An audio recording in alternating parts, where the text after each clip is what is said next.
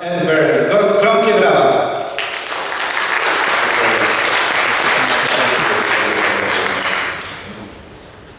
So I'm going to talk a bit about cloud computing today, a bit different from the last presentation.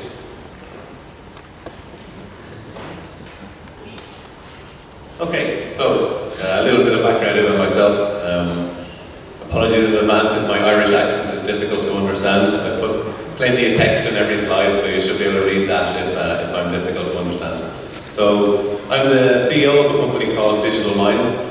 We are a cloud management platform for telecommunications companies and IT companies that want to sell cloud services to their customers. And we also have a business called Cloud Vertical, which is a dashboards and analysis tool for people that are using cloud computing.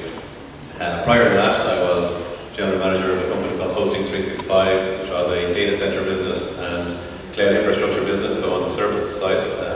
We sold that in early 2010 to SunGard, a US multinational.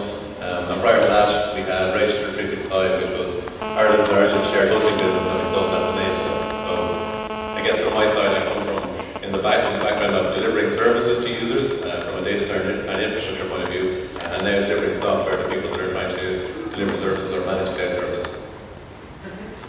I can click it, it's okay. I know it is.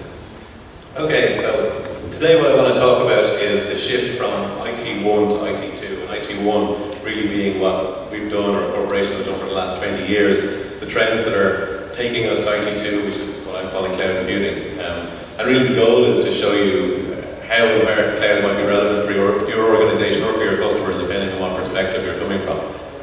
So I'll take a little bit of history, where we got here, what the trends are, some of the pros and cons, and then a couple of use cases.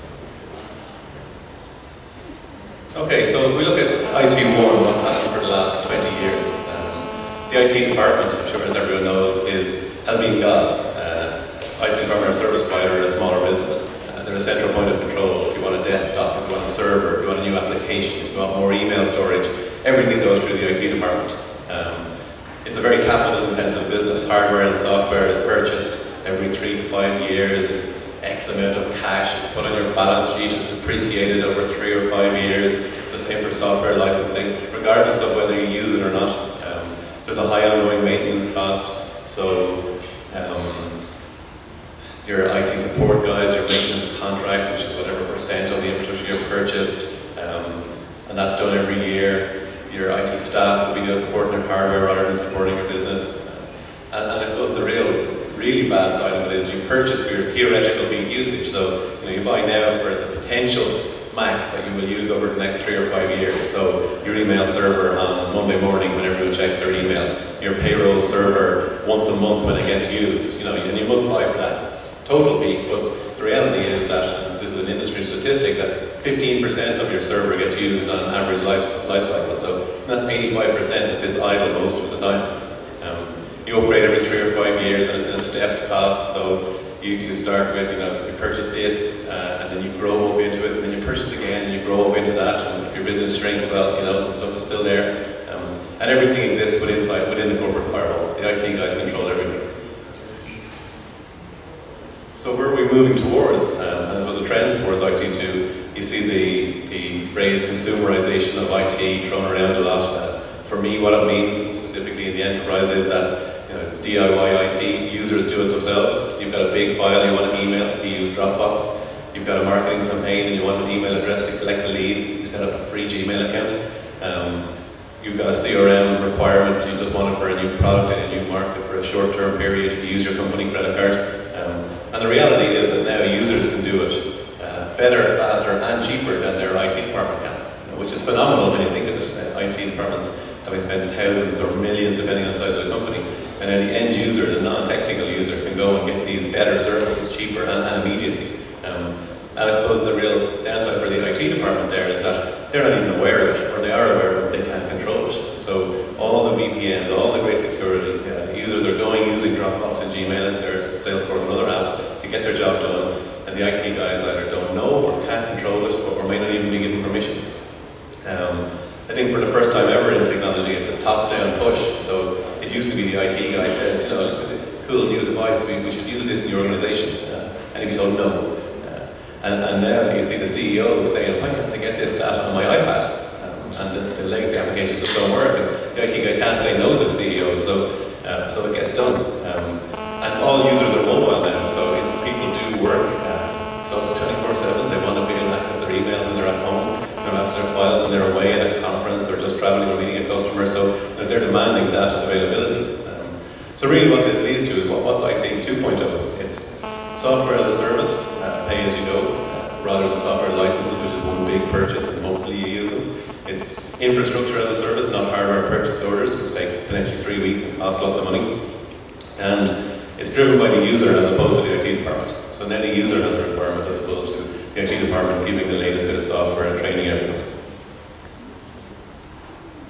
And I guess that leads into what is cloud computing. I'm sure some people know, some people don't. The definition, even though I work in the space, seems to still be argued about. But from my perspective, and what seems to be an accepted definition now, is that it's IT resources, so servers, network, storage, applications, on demand. So as much or as little as you need right now. No waiting, no 3-week purchase orders. It's scalable up and down immediately. And I think the real key point there is it's scalable down, because traditional IT is only scalable up.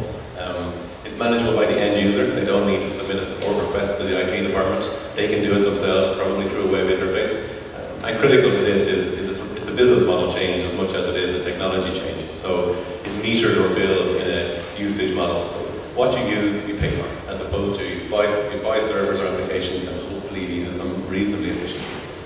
It's broken into 3 areas. Infrastructure as a service, which is what I'm going to focus on today, which is servers, storage, and network, and really the base of IT. Platform as a service, which someone else manages the infrastructure and gives you a platform, Ruby, Java, .NET, and you build on top of that. And software as a service, which is the applications and a whole other sector. And infrastructure as a service is broken into these 3 areas, which is public cloud. I think most people might be familiar with Amazon Web Services, and they really invented this cloud industry. It all came from when they started selling infrastructure on a pay-as-you-go model, and it shook up the entire industry. So it's infinitely scalable. There's as much resources as you can consume on demand, so you don't have to wait. You should be able to get them straight away, and you only pay for what you use. They manage the data center, they host it, and you never see the servers. The likelihood is you don't even know where the data center is. Private cloud, which is a much disputed term of is it really cloud, but it seems to be accepted now. So you have a dedicated infrastructure that your IT provider manages on your behalf. Obviously there's limited scalability, but unlike public cloud, it's not a shared service. There isn't more than one customer on it, it's your infrastructure. So if you have security concerns or you want to know where your servers are, that's might be a better option.